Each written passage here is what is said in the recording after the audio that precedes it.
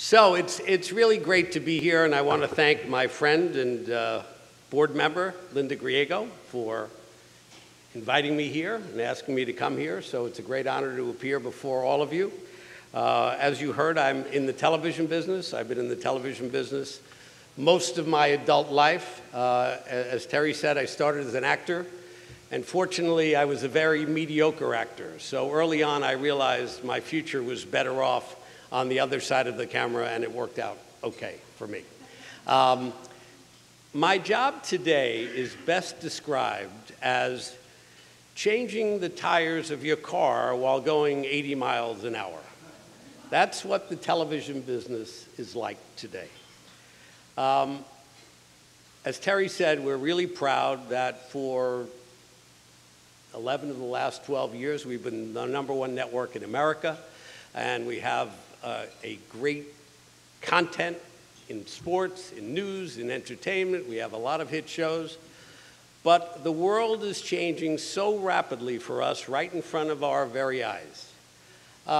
Today, 75% of our audience watches our shows in their time periods. They'll watch NCIS Tuesday night at 8 o'clock. They'll watch The Big Bang Theory Thursday night at 8 o'clock, and 75% of the audience is watching it that way. However, that number is getting smaller and smaller every year. It may not surprise you, but that audience is also getting older and older and older. Now, a lot of you are involved with USC. I happen to be on the board of the Film and Television School, so, and my wife's an SC grad from Annenberg, but walk on a college campus today. How many television sets do you see? Not too many. There may be a big screen in a dorm somewhere to watch the football game, hopefully on CBS on a Sunday afternoon. But the way people are receiving content today is changing so rapidly. And it's our job to do two things. One, to continue to do the greatest content in the world. I'm proud that under me is CBS, as well as Showtime, as well as the CW, as well as many syndicated programs that you may have heard of, like Entertainment Tonight and Dr. Phil and Judge Judy. So we run the gamut from The Price is Right to The Good Wife to Homeland, across the board. My job now is very different than my job has ever been.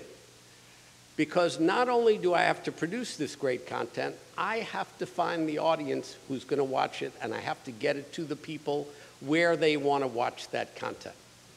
So when I say it's changing the tires of your car at 80 miles an hour, that means I'm chasing after an elusive audience. And frankly, I often get asked when I do an interview or an analyst call, what's the world going to look like 5 years from now? And the answer I always give them is, look back 5 years. There was no Netflix. There was no Amazon. There was no Hulu. There was no CBS.com. The world that we're living in today is so vastly different than it has ever been before that every day we are faced with new challenges. So our challenge is to produce this content and get paid for it in as many ways as we can.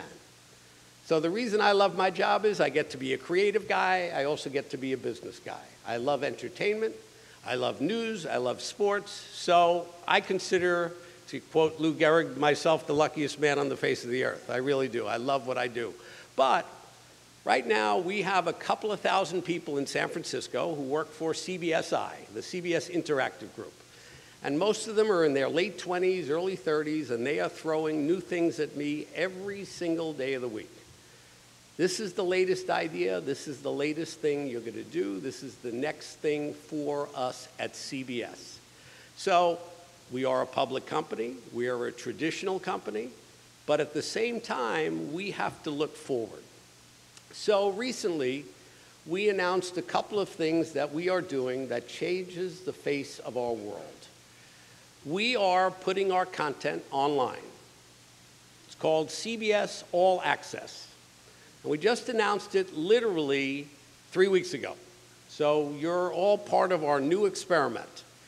So for $5.99 a month, you can get the live feed of CBS. You can also get every episode of every show that's currently on the air this season, last season. Plus, you can get all of our library content. So that means you could watch your favorite episode of I Love Lucy, or Star Trek, or MASH, or Cheers, or anything like that. This is a brand new idea. This means you can get CBS anywhere you want it, wherever you want it, and the main significance of this is it's mobile. So when I talk about the kids on the college campus who aren't watching television, how are they getting our content? On their iPads, on their computers, and this makes it available to them in that way. We also changed our world in the world of news. We announced also very recently something called CBSN. So CBS News, as all of you know, is a vastly popular news organization that has bureaus throughout the world. Terry McCarthy is a former member, former correspondent internationally for CBS News. We produce hours and hours and hours of news, and all we have is a 6:30 show with Scott Pelley and the morning news show with Charlie Rose and Nora O'Donnell and Gail King. So we have a ton of content that never makes it on the air. Once again, we don't have a cable news channel. We don't have a CNN or a Fox News. So we have all this content, so we said, all right, let's leap ahead. So CBSN, we call it our cable bypass news channel. That means you can go online 24/7 and get what you would get on CNN with live correspondence, etc. The great news for us, once again, it's premium CBS News content at a rather minimal price because we're already spending that money to keeping the news division alive. So the world that we're living in is changing rapidly every single day. As I said, you look back 5 years ago, we were getting paid for our content in a few ways. We'd put shows on the air, we'd get paid for advertising, and then maybe eventually we'd sell a show into syndication and get paid that way. The world has changed so drastically that we are now getting paid in dozens and dozens of different ways, and our main goal and how we get that $15 billion of revenue is to figure out how we maximize the value of that content. Obviously, advertising remains very important to us. As the #1 television network, we get north of $4 billion a year in television advertising on the CBS television network. But these other ancillary means of getting paid become very, very important for us in our future. The largest growing area for us is the international marketplace. Let me explain why. Currently, CBS shows, and take anyone, take NCIS, it's currently sold in 220 markets throughout the world. It is terrific. The amount of revenue we get keeps rising, and let me explain why. #1, our traditional partners, and that is Germany, France, the UK, Canada, Australia. They were there for us 25 years ago. But what's happened there is they have done exactly what happened in the United States. They've added cable networks.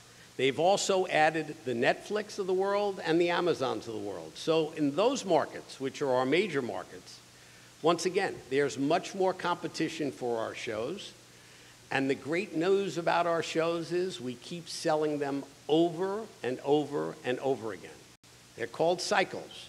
So right now, this year alone, the CBS Corporation will make $15 million from I Love Lucy, a show that was last produced in 1957. And what I often tell people is 50 years from now, somebody else is going to be selling CSI and talking about me. Who is that guy that put on CSI just like I'm talking about I Love Lucy today? And the great news about our content, it is evergreen. The other way that the international marketplace is expanding, obviously, is into new territories. Latin America suddenly is exploding for us. Eastern Europe is beginning to become a very, very big marketplace. And finally, the Far East. So a minute about China. As you know, China is rather restrictive. They don't buy a lot of our content. You know, there's something wrong with it somehow or somewhere, and it is very difficult. There are inroads being made by the movie companies and the television companies, and recently the major studios, some of them, made deals with China whereby they will release a film in China and they will get 25% of the revenue. It may seem small, but in the Chinese marketplace, it can be a lot of money. The problem facing us in China is piracy. So we know for a fact the Big Bang Theory is huge in China. The only problem is we don't get paid a penny for it, nor does Warner Brothers, who produces the show for us. So once again, as we look down the future, you know, where it's going to grow, that is an area of growth for us. The world of advertising is also changing drastically. Somebody came up to me and says, are you going to talk about Nielsen and about how bad they are, that good shows are being canceled all the time? My answer when anybody criticizes Nielsen is, when you're in first place, you don't question the referee. I'll leave that to my competitors who sound like sore losers when they're complaining about Nielsen. The good news about Nielsen, and I will talk positively about them, and not just because we're in first place, is the fact that they are now counting more and more people. They are able to go online. They are able to check your DVR. They're able to see people, what they're watching at any time of the day or night, and as long as they're being counted, we are being paid for it. Once again, it's not a perfect science, but the world that we're in is expanding, and we need Nielsen to be there to count those viewers for us, you know. Let me talk to you a minute about demographics, which is a sore point for us, and looking around this crowd, and I'm part of you.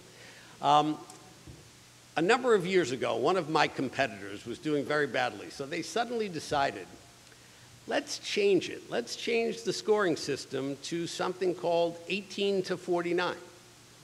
That's the only demographic that means anything. That's the only demographic that people should be paid for. Now, CBS actually skews older. We are an older skewing network.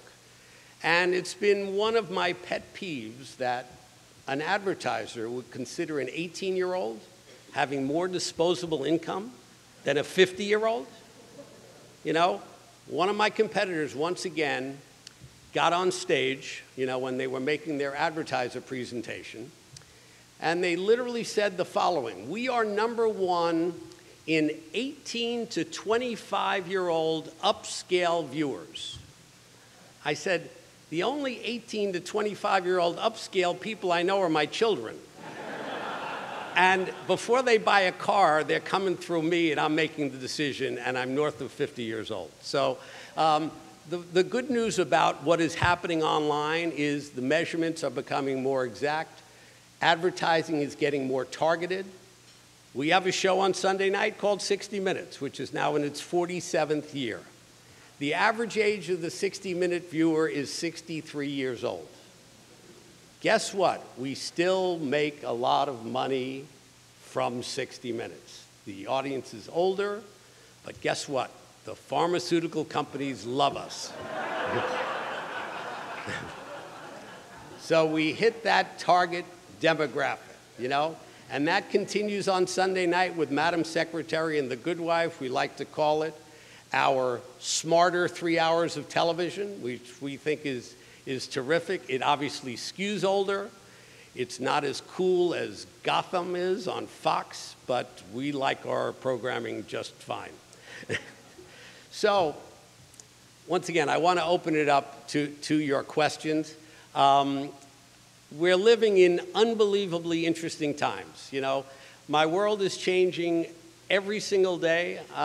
Fortunately, as I said, I have a bunch of young guys who are coming in throwing ideas at me. How do we best maximize what we do?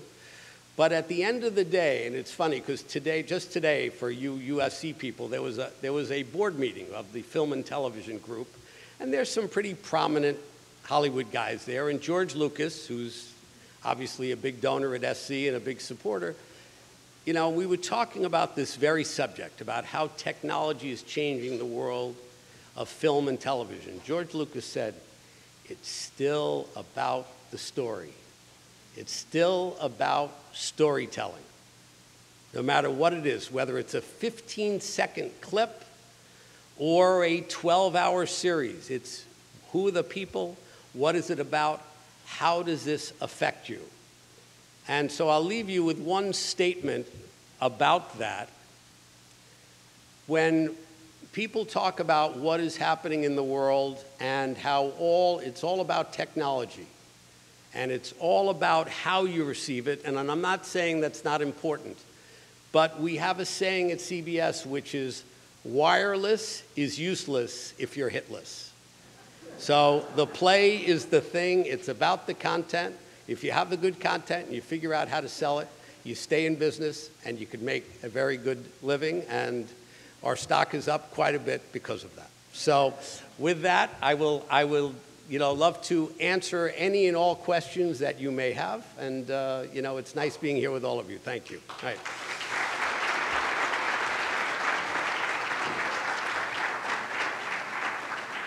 Thank you so much. We have a microphone here. If you can put up your hand, and Alexander will get to you for your questions. Good afternoon. My question is, obviously, you have a wonderful body of work, and your track record speaks for itself. When you come up with ideas for television programming, is it something that you have a gut instinct that you know this is going to work, or is there an actual formula of the kind of shows that you're able to create that become such a major success? Thank you, but once again, I don't come up with the ideas for the shows. I'm more of an editor and a show picker. So I hear ideas, and once again, I have a wonderful team. I have a group of people, and fortunately we've been together for a long, long time, who bring me the ideas, and it depends on a lot of things. Ultimately, at the end of the day, I only put on shows that I like, unless there's nothing else available. There's occasion that something has gone in there because you can't say, gee, on 9:30 on Monday we're going dark because we have nothing. That wouldn't quite work. So we've had a couple of turkeys there. But I must admit that I genuinely like content. I love television. Generally, the things that work for me, I think I have ADD, so that it helps me in the television business, because it's got to hold your attention early and often, and it's got to be characters that you relate to, that you feel for. So I don't think there's any formula. There's a lot of work that goes into it. It's who are the writer and producer. Because we like to say we see a lot of good pilots, we don't see a lot of good series. So it's about who can keep it up for episode 20 and 40, et cetera. And it's also what fits in our schedule, what goes with what's already there. But at the end of the day, you got to like the show. You have to, at the end of that half hour or hour, you got to say, I can't wait to come back next week. I want to see it again. And that's what I go by. There's been a lot of investment in virtual reality lately. Is there finally, after a couple of decades of unfulfilled promises, a moment where that is going to take off? I think it will. I think virtual reality is one of the true, one of the key phrases today, one of the disruptors of today. In other words, what's shaking up the system. I think virtual reality is spectacular. I really do. Having seen a number of demonstrations, it's who can execute it. But I truly think it's a phenomenal experience. I think it's gonna take some time, but I think it's something that really is gonna stick. I think the editor is gonna have to know how to do things differently. The director certainly is gonna have to know how to do things differently, because as somebody said to me, you can't do close-ups in virtual reality. You'll get lost. It's all sort of long shots out there. So I think it's a great form of technology, and I think we're all gonna be using it a lot more. Thanks for coming. Question, why with the great history of CBS News did you never start a cable news network? That's a very good question, and fortunately I can answer it that my predecessors were asleep at the wheel, and Larry Tisch, and he's a man that I admired and liked very much, and he actually hired me. He had the opportunity to start CNN at the time, and CBS at that point in time was so far ahead of the other news networks. You know, it was the network of Murrow and Cronkite, et cetera, and it was a missed opportunity. And by the time I got there, it was a little bit too late. It was a little bit too late, so we were figuring out how to do it. At one point a few years ago, we were talking about how we could merge with CNN and do something together with them. That never worked out, so we finally have our opportunity online, but you know, it was a blown opportunity. Yes, I have a question about, is 4K and Ultra HD going to be the next 3D? How do you plan on implementing 4K TV if you do? Right. 3D at the end of the day is not really working. You know, there was a flurry of activity in a lot of films. I mean, there will be the occasional film, or there'll be a few a year, but there was one point where everybody thought, and this was about 5 years ago, that every movie, certainly every animated movie, would be 3D. 4K, yes, increases the experience greatly. I think it's phenomenal, especially with sports. You watch a football game or a basketball game on an 80-inch screen, and it's truly phenomenal. I mean, a funny story about that is I got an opportunity to address the NFL Owners Association this past year. See, when you pay them $1 billion in rights fees, they treat you very nicely. Anyway, one of the owners said it half jokingly, but he said, you know, your television coverage is hurting attendance. The experience is so good at home with replay and you know, the quality of the picture. Who wants to get in your car and drive somewhere and be cold when you can sit home and have a better experience? So I think the technology, the quality will be there. I don't know if it changes the world. You know, I don't know if it becomes anything different about how we do our shows, though. For the traditional set, I guess, TV news used to carry the prestige and the credibility of the network, regardless of their ratings and other factors. Now, I know in this day and age, there's a lot less bureaus, there's a lot less investigative journalism, they're cutting back on that, and it's not just CBS everywhere. How does CBS plan in the future, at least with their TV news, to buck that trend, maybe bring prestige and credibility back to news on TV, which is often just, you know, what's popular and not so in-depth or investigative? Yeah, I mean, you bring up a valid point. Our news division barely makes any money. It really is basically break even. We do consider it semi-pro bono television. We think it's very important. We think without a news division, you're not really a network. Obviously, the cable networks have grown up, and the one that's making the most money is Fox News.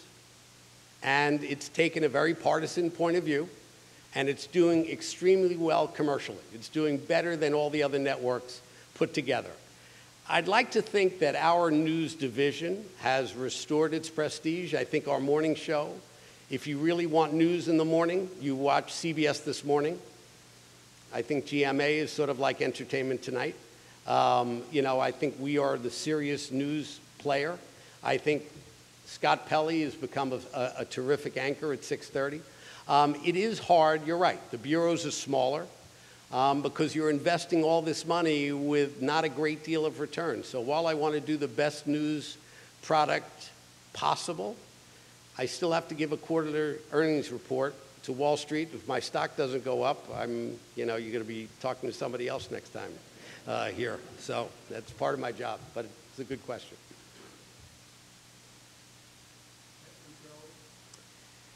You know what? The good news for us is we really don't have a horse in the race. Personally, and I'll tell you what I think. I think Tom Wheeler, the head of the FCC, was right in suggesting some light regulation, you know, keeping the highways open but not. And I think the president went way too far with that, you know, with that idea. For us, it doesn't really matter. you know, where you know, our content will always have a place on the web. So it's going to be, you know, it's going to be the smaller guys that are fighting their way on the highway. And you know what? There is a difference between what we do and what YouTube does. There is a difference, and so it's something that we're obviously watching with great interest, but we have enough battles out there, we're staying out of that one. Thank you for coming. I have a question about advertisement. How this new trend and everything you're doing online and this new platform will affect your media buy on your traditional network that you actually broadcast? And what are the numbers lately? Did you see big change and that's why you went and kind of compensated for that? Yeah, there definitely is a trend, and, you know, and you read a lot about it lately. Gee, all the money is moving online. It's all moving to digital advertising. There's no question the digital space is growing in advertising a great deal. Our answer to that is, you know, a lot of it's coming out of print. The last I could tell, there aren't too many newspapers making a lot of money. They're losing their advertising to online, and it sort of makes sense that that is a better replacement for the newspaper. The other thing I think it does, I think it takes away from these smaller cable networks. In other words, the very, very targeted audience. What I like to say about CBS is we're the broad 10. You're welcome if you're 10 years old or if you're 80 years old. Come on in, and advertisers can't live without that. You know, 20 million people watch NCIS every Tuesday night. It takes a lot of hits on YouTube to hit 20 million. You know, so we're still secure, but, you know, the murmuring about it all moving to digital makes people nervous.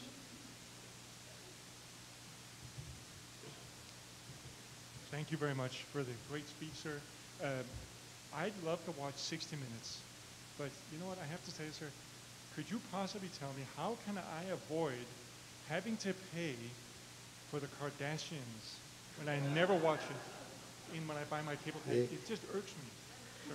Well,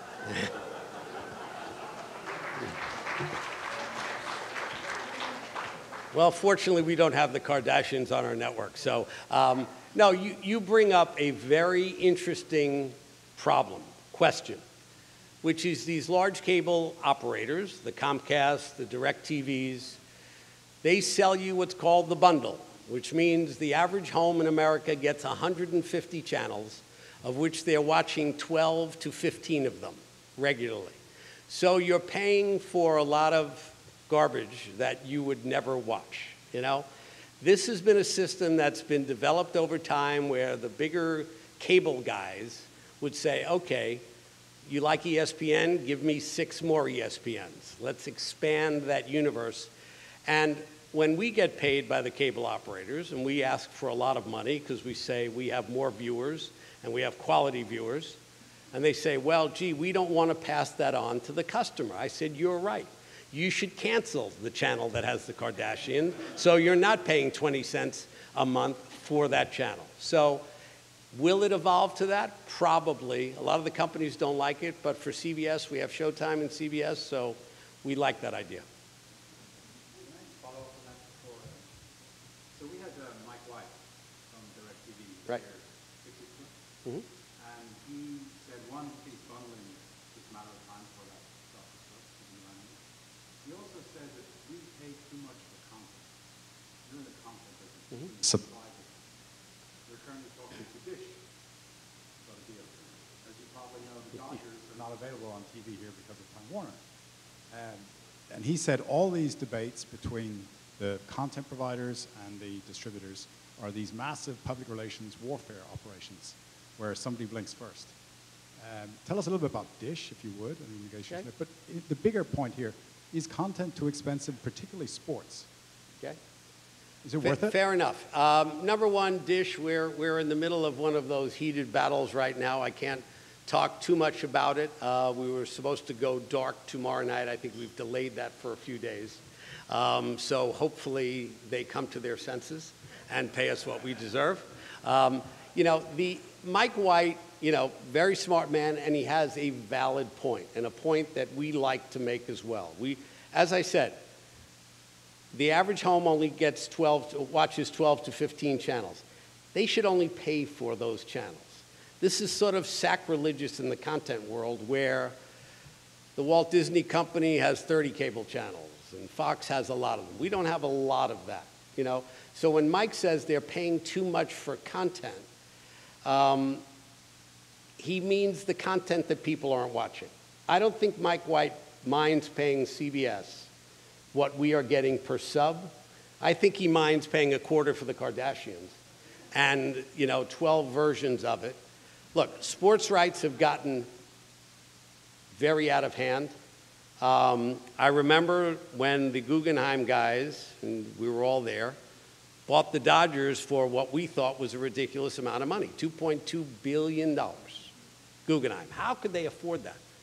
Then Time Warner comes and gives them $8 billion for the TV rights, which I don't think was a very smart deal. So Time Warner Cable then tries to pass that on to the other cable operators who say, we're not going to pay that much. We don't want to pay that much. So unfortunately, only 30% of the homes in Los Angeles got to see the Dodgers. This, you know, which was sort of tragic since they had a great season until the playoffs. You know, so Mike is not saying anything dissimilar to us. We always say, pay for the eyeballs. Pay for us, don't pay for the smaller cable channels.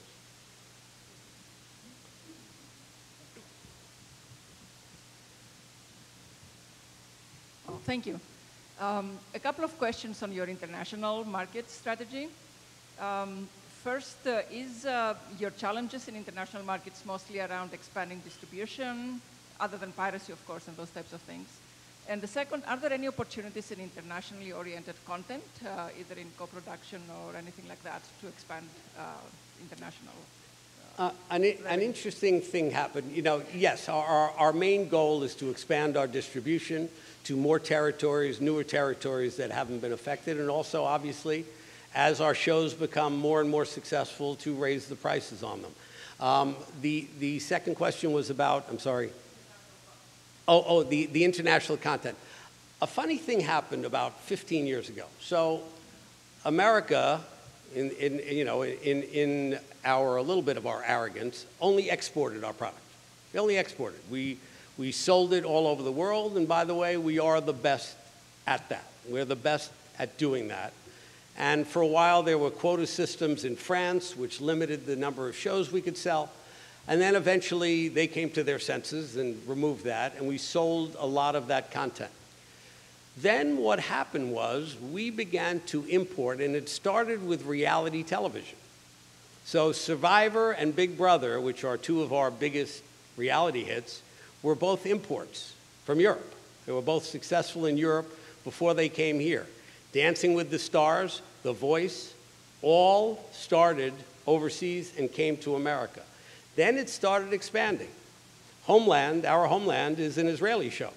It was based on a successful Israeli series, and we took that premise and our guys created Homeland. So there is a lot more co-production going on. There are a lot more American companies that have partnerships there.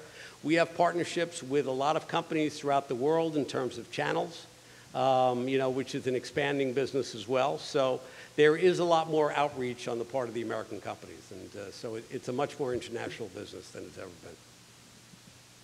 We have time for just two more questions. So there, and the gentleman at the back. Okay, thank you for coming. I have a little different question. I'm wondering how CBS's corporate philanthropy and civic engagement, how does that reflect your values and perhaps enhance the CBS brand? CBS, we have a big advantage, and obviously we are able to contribute to a lot of causes that we think are worthwhile and things that make sense to us. I am not the sole decision maker, and we're very careful about it. What we have the advantage, as do the other networks, is something called PSAs, public service announcements, which are worth hundreds of millions of dollars a year, where we can present messages that really affect people a lot more than just writing out a check. It's not to say that we don't write out our fair share of checks. There are a number of things that are extremely important to us, and we contribute to them, and they're sort of across the board. Every other year, we donate an hour to Stand Up to Cancer. Once again, that's virtually a $5 million donation. We do a lot for ecology, so it's pretty wide-ranging, our philanthropy, and it's pretty important to us. So as the final question, I'm a teacher at a Vassar School of Global Leadership. We talk about diversity in our school, and your other competitors, they have TV shows that address diversity. How do you address diversity in your network? Because I don't see a lot of diversity coming from the shows that are on CBS. Well, I would beg to differ with you. ABC obviously this year has a few more African American shows, and they've done a very good job with that. Diversity is very, very important to us, but it's not only just the entertainment shows, it's our news shows and what we present to people. And if you look at virtually every drama ensemble, there are people of color in them, and in every instance of casting, that's one of the first things we think about. Are there more diverse people that we can get? Once again, as I said before, unless we're watched by many millions of people every night, we're not doing a good job and we're not doing the appropriate outreach. So it is a priority for us. We're probably not doing as well as ABC is in prime time, but I'd say in news and sports, we're doing better than they are. So it does even out, but we will continue to try to do more. Thank you very much. Thank you, Terry.